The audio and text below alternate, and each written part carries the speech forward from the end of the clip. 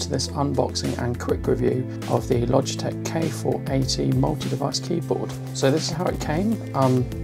It came like this. It came with these bits open, which is very disappointing. Inside we have the keyboard. It's quite heavy, it's quite big. We have nothing other than instructions and padding under here in the box. So that's all that's in the box. Let's take the keyboard out. So here's the keyboard, and the idea is that your phone goes in it like so, or your tablet. I've got an iPad here, just a standard one. I'm going to leave it in its case and see if it fits in. And it fits in with the case, which is great, just what I wanted. So let's have a look on the back.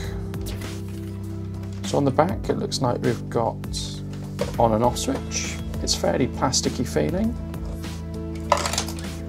Inside here we have 2 batteries already inserted. I'm just going to put that back in. Turn this on, and you can see we get a little flashing light here. Let's see if we can get this to work.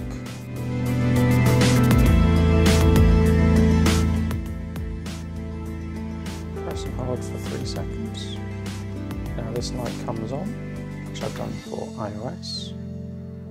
And here we are, we've got the keyboard. So let's do some typing.